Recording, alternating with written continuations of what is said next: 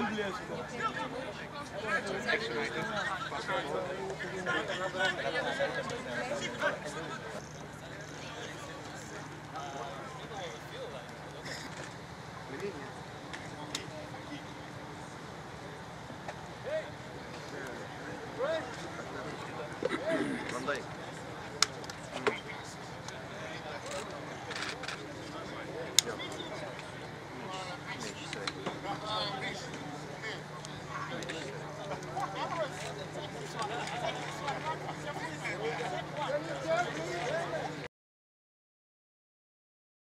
I think obviously we're not blind, we're not deaf. You know, we see all the news outlets saying so many things about what's going on over here. So for us, it's good to have our own opinion, have to look ourselves and meet people. And obviously, it's not easy because in the end of the day, it's all about playing football. But for us, it was a big thing and a big point to